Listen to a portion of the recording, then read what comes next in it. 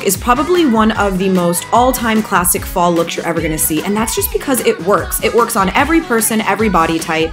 I decided to just go with black, comfy, stretch, skinny jeans and my knee-high riding boots. Now, these are old Fry leather boots that I have, and the cool thing is the older they get, the better they look, the more sort of personality they have. A big oversized blanket scarf that's got all the tones that tie in with my jeans was really great, and I chose a gray scarf because I knew it was gonna go with any outfit I wanted to build.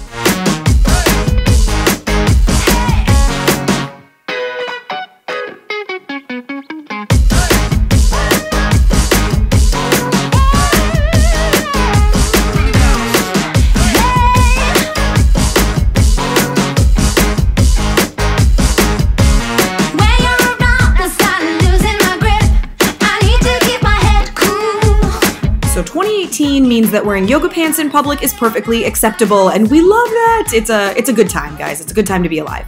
So the key with making athleisure look put together and not totally sloppy is just to have good quality pieces that aren't a mess. So I chose to wear my sneakers, which I don't wear to the gym. I keep them nice and crisp and clean, so they look really good when I'm sort of out and about. The cardigan draped over this long, oversized tee is great because it's kind of nice that the tee comes down almost like a tunic length. And then I decided to wear the turban headband instead of a hat to keep it a little bit lighter.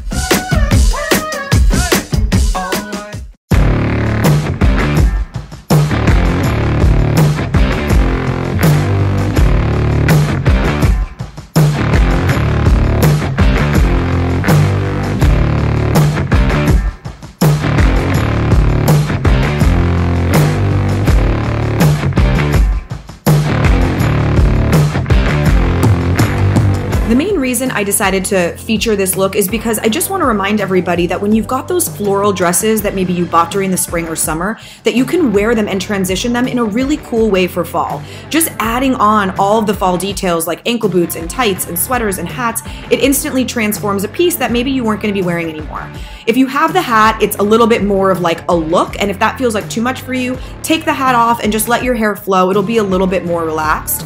Another detail that you could lose if you wanted is the belt. If you get rid of the belt, again, the look is a little bit more relaxed, and so you can always add on these little details the more sort of stylized you want to get.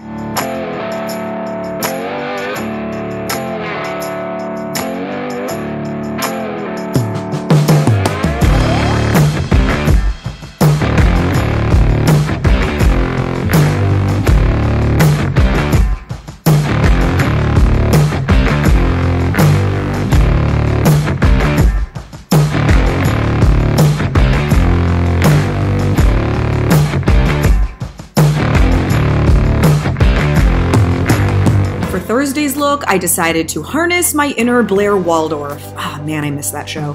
So because the look is really preppy, I decided to add a couple of details that felt a little more me. The statement purse that I DIY'd was really fun and a little cheeky. The shoe bows, while they're preppy, they're really fun, and I love them so much that I thought that it added like a sweet little element to this.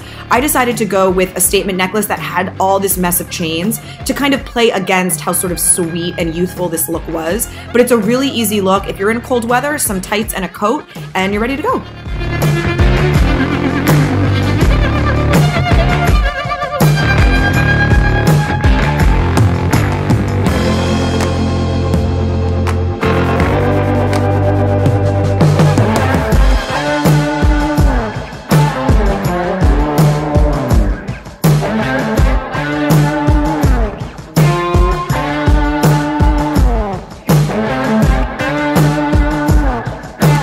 It's Friday, and you know what that means, date night. So I love this look, and actually this is a look my husband would really love. It's not so high fashion that it's really intense. It's actually really simple, but all the pieces are form-fitting and subtle, which is actually really sexy.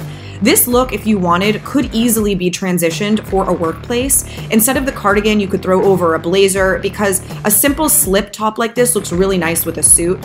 I decided to go with really fun, bold earrings because I just thought that that was kind of a little bit more special, good for date night, a little clutch, but otherwise it's a really relaxed, cool, sexy look that's really versatile.